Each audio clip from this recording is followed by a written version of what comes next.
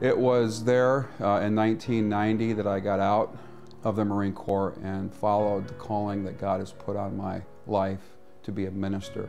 There's a certain breed of soldier, sailor, airman, Marine that thinks, I want to continue to serve my country, but I want to be the guy that helps the people that are struggling through those times. I'm proud because my husband has been able to bring hope to so many thousands of, literally thousands of people who might be going off into a very dangerous operation.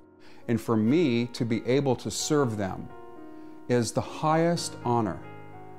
Knowing what I know about Chaplain Modder, reading his service record, seeing the awards he's received, the decorations he's received, the accolades, the fitness reports and evaluations, the letters of recommendation, and to see these allegations and accusations that are now before him, that the Navy is trying to use against him,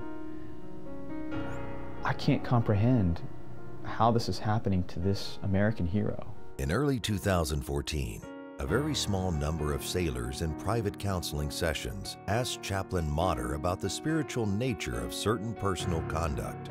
He answered according to the teachings of his denomination. These individuals did not agree and complained. In today's politically correct climate and against federal and military code, Chaplain Modder was unlawfully relieved of duty and threatened with the end of his career. When I think that I was ministering to Navy sailors and Marines and SEALs over time, and for the Navy to detach me for cause, I feel betrayed. I feel dishonored for my 15 years, now almost 20 total, of my service to my country.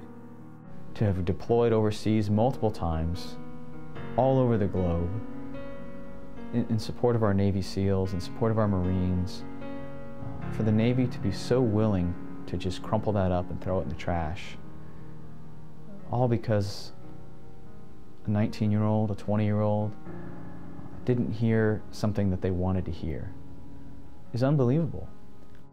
What's encouraged me to stand up for my religious liberty rights is I believe that there's a calling for me to expose this. The reason why we have chaplains is to provide for the free exercise of religion in our military. And to see those very chaplains now have their free exercise rights taken away, if that's allowed to stand without challenge, then we've all lost. My husband's not a quitter. And walking away is not courageous.